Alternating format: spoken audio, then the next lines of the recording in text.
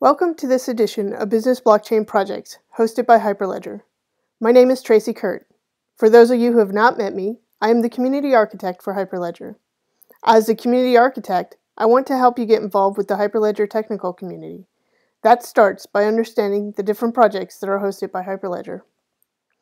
Today, I'm going to provide an introduction into the Linux Foundation and Hyperledger.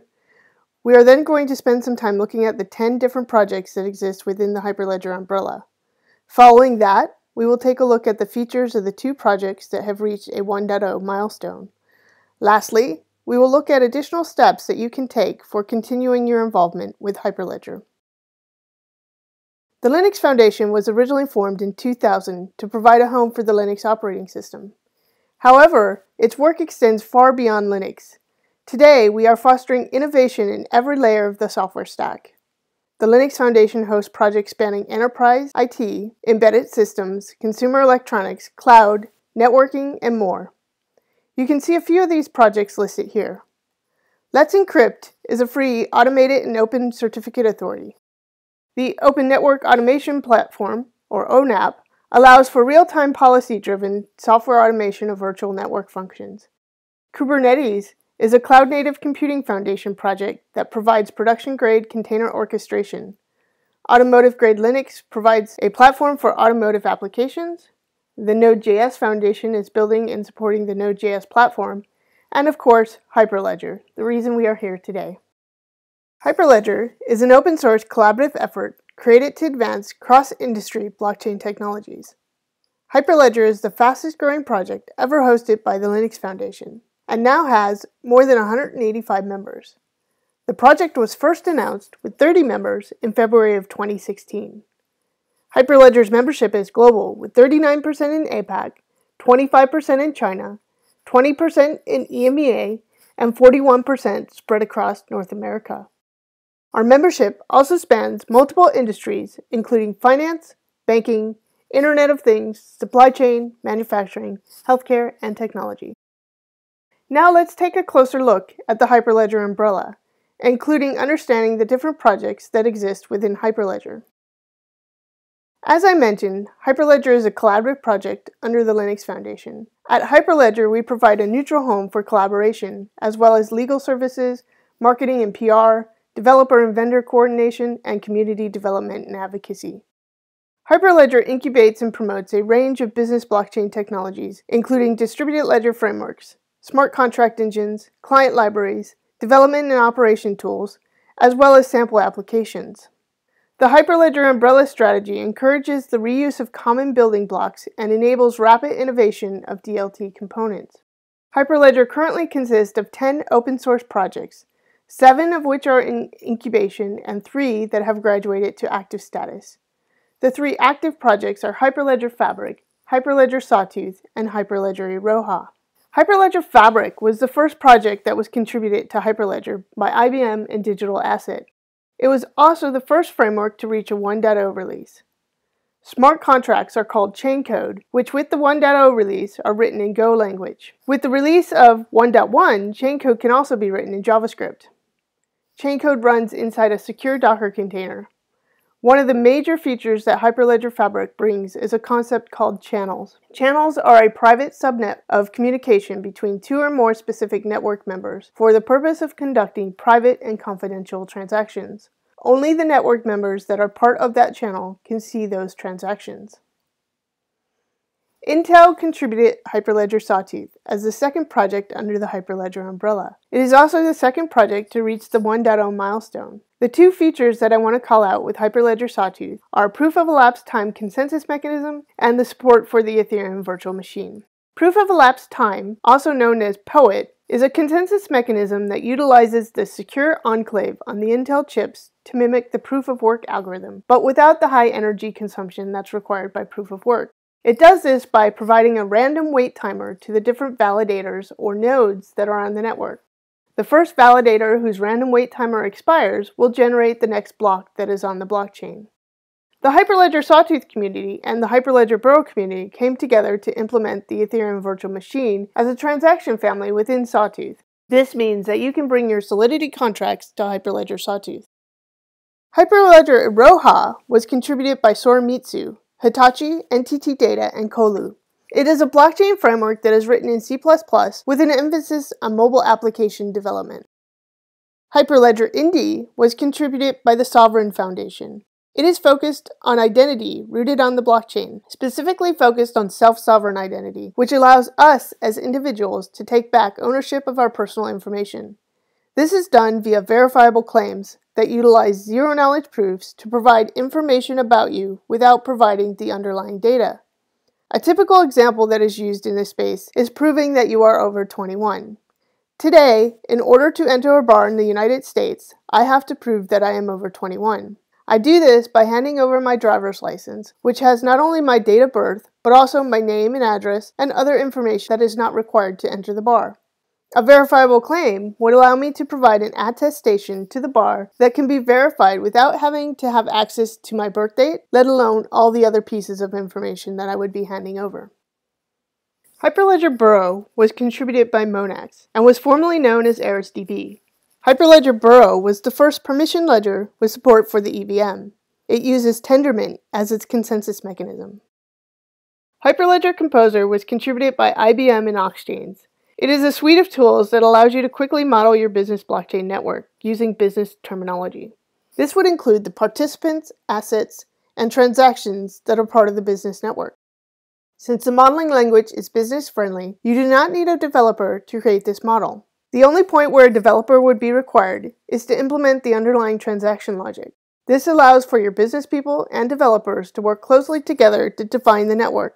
In addition, from the model, you can easily generate REST APIs that will allow your existing developers to utilize blockchain without needing to understand the underlying infrastructure. This is a great tool for quickly bringing up a proof of concept. Hyperledger Cello was contributed by IBM and is focused on DevOps. Hyperledger Cello allows you to quickly deploy your business networks and provides the ability to monitor your blockchain networks. Your blockchain network can be deployed on bare metal, virtual machine, or the cloud. Hyperledger Explorer was contributed by IBM, Intel, and DTCC, with recent Hyperledger Fabric version 1.0 support provided by OneChain. Hyperledger Explorer allows you to visualize your blockchain network, including exploring the blocks and transactions, being able to see information about the blockchain network and the channels that exist. Hyperledger Quilt was contributed by NTT Data and Ripple. It is a Java implementation of the Interledger protocol. The Interledger protocol provides two things. First, the ability to do atomic swaps between ledgers even if those ledgers are not distributed ledgers. An atomic swap is when both the debit and the credit happen on the two ledgers at the same time. The second thing that the Interledger protocol provides is a single account namespace for accounts within each ledger. Hyperledger Caliper is the most recent project. It was contributed by Huawei. Hyperledger Caliper is a blockchain benchmark tool which allows users to measure the performance of a specific blockchain implementation with a set of predefined use cases. The performance indicators that are currently supported by Caliper include success rate, throughput or TPS, the transaction confirmation latency, and resource consumption, such as CPU, memory, and network I/O. Hyperledger Caliper currently supports Hyperledger Fabric 1.0, Hyperledger Sawtooth 0.8, and the developed branch of Hyperledger Iroha. Now we are going to take a look at the first two projects within Hyperledger that have released a 1.0 version. The 1.0 milestone signals to the users of the project that the community feels that the software is ready for production use cases. The Hyperledger Fabric community is currently working on the 1.1 release. Some of the features that are included in the 1.1 release include Node.js chain code. With the 1.1 release, you will now be able to write your smart contracts in both Golang and JavaScript. An encryption library that allows you to encrypt sensitive data that a chain code processes and updates. Attribute-based access control. This allows you to use the attributes inside of your Fabric CA generated certificates to control access within your chain code functions. Performance improvements, including improvements to the order, identity caching, parallel transaction validation, and CouchDB. In addition, the source code includes a number of experimental features that can be enabled if you build the source with an experimental compile flag. These features include Java chain code, which also then allows you to write your smart contracts in Java, in addition to both JavaScript and Golang. Finer-grained access control to limit who can invoke chain code, retrieve blocks, retrieve transactions, amongst others. Private channel data, which will keep data on a channel private. This data will never be sent to the ordering service. The private data is shared with a subset of peers governed by policies via the Gossip protocol. The Hyperledger Sawtooth framework has a number of interesting features. We've already talked about the proof of elapsed time consensus mechanism and the Ethereum virtual machine support that was provided when the Hyperledger Sawtooth community and the Hyperledger Burrow community came together. So let's talk about some of these other ones. Dynamic consensus. So this allows you via a transaction to change which consensus mechanism is utilized. This transaction is stored on the chain.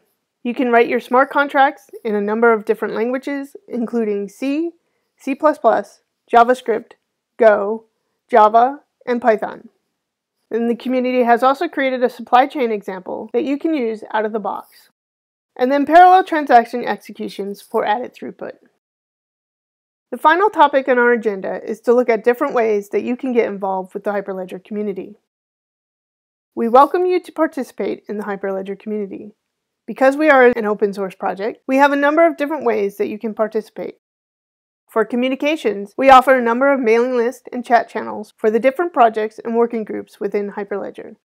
We offer Hackfest, where the core developers get together with other interested members of the community to discuss the projects and work on new ideas.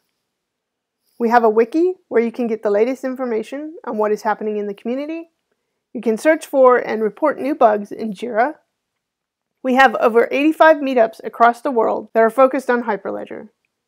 We have a number of different working groups that are focused on a wide variety of topics, which we'll look at closely on the next slide. And of course, the source code is all open source, so you can download and use any of the projects within Hyperledger. Hyperledger hosts a number of different working groups. The Technical Steering Committee is made up of 11 active members of the technical community who are elected on a yearly basis by other active members of the technical community. The TSC is responsible for setting the technical direction of Hyperledger, including approving of proposals for new projects. The Architecture Working Group serves as a cross-project forum for architects and technologists from the Hyperledger community to exchange ideas and explore alternate architectural options and trade-offs. Their focus is on developing a modular architectural framework for enterprise-class distributed ledgers. This includes identifying common and critical components, providing a functional decomposition of an enterprise blockchain stack into component layers and modules, standardizing interfaces between the components, and ensuring interoperability between ledgers. The Requirements Working Group is a bridge between a business-oriented community and the Hyperledger projects, with the purpose of building robust blockchain and distributed ledger technology software for commercial and non-commercial entities. The Requirements Working Group is focused on developing specific use cases to make it easier for enterprises to experiment and adopt Hyperledger projects. This also includes identifying and documenting specific use cases in financial, supply chain, logistics, and other key business areas utilizing Hyperledger projects. The Identity Working Group discusses, researches, and documents ways to capture, store, transmit, and use identities on the DLT, specifically for projects under the Hyperledger umbrella. The identities can be of nodes that participate in the running of the DLT or entities that transact on the DLT. The Performance and Scale Working Group discusses, researches, and identifies key metrics that relate to the performance and scalability of a blockchain and blockchain-related technologies. The White Paper Working Group was created to write a paper that provides an overview of Hyperledger and the projects that make up the umbrella. The Training and Education Working Group is focused on developing open source training material that will be licensed as specified by the Hyperledger Charter. The intent is to educate people interested in expanding their knowledge of Hyperledger and its projects. The Technical Working Group China is a bridge between the global Hyperledger community and the emerging technical user and contributor community in China and the Greater China region, including Hong Kong and Taiwan. The industry working groups will bring together companies and organizations from a specific industry to further advance the knowledge of how Hyperledger technologies can be used within that industry.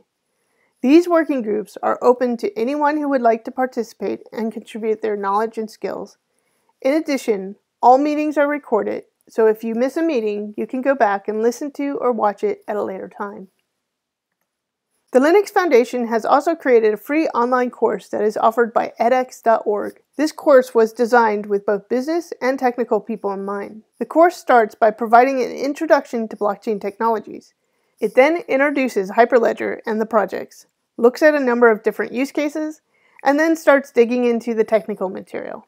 It looks at the architectures of Hyperledger Roja, Hyperledger Fabric, and Hyperledger Sawtooth. And you can get a running instance and example set up for both Hyperledger Fabric and Hyperledger Sawtooth. Thank you for spending the time to learn about the different projects within the Hyperledger umbrella. We look forward to seeing you at an upcoming live webinar session where we will dig in deeper on how to participate and answer questions that you might have.